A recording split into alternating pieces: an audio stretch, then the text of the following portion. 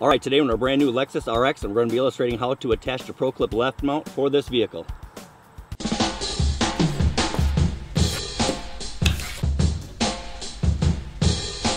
Alright, there's a couple things we want to mention before we get started. First of all, read over the instructions, look over the photos, try to become familiar with the process.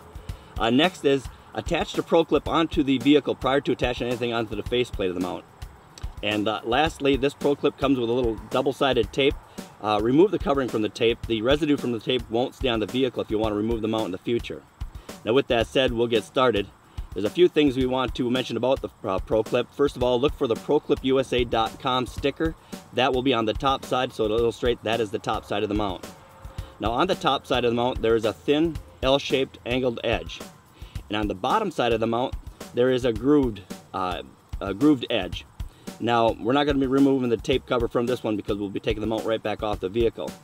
But starting with the top L-shaped angled edge, inside the left vent of the Lexus RX, there is a seam. There's actually two seams. There's a silver framing around the vent, and there's a seam between that and the cowling, but do not use that seam.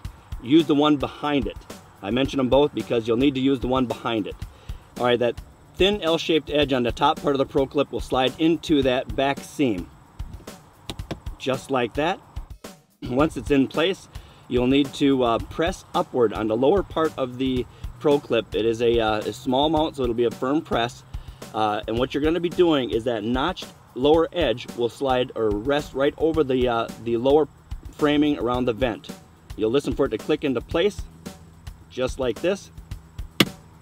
Once it's attached, you'll have a nice solid mounting platform to attach a ProClip device holder onto.